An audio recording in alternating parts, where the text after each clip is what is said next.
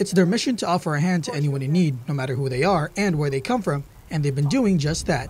Captain Yasmin Acosta of the Salvation Army shared that for the month of August alone, they've helped hundreds of residents in need. We have provided over 44,000 meals to our community, and it's any village of the island can come here and receive services. They've also provided 187 meals to island residents suffering from homelessness by giving out easy-to-open canned food to them. But although they do so much to help, they're now asking the people of Guam to open their hearts to help them fill up their food pantries again in anticipation for the holidays. We know that this is temporary. We know that the shelves are empty temporary because we have a lot of faith in the generosity of the people here in Guam. But we are in need right now, especially with the holidays at our heels. Our supplies are running really low, and they tend to do so towards the end of the year, which is really now.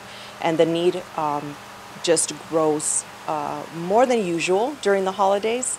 So we are accepting shelf-stable donations, canned food, boxed food for the upcoming months. So if you have any extra, or if you would be willing to sponsor your local pantry here with Salvation Army, you can always drop off here Monday through Friday from about 9 a.m. to 3 p.m.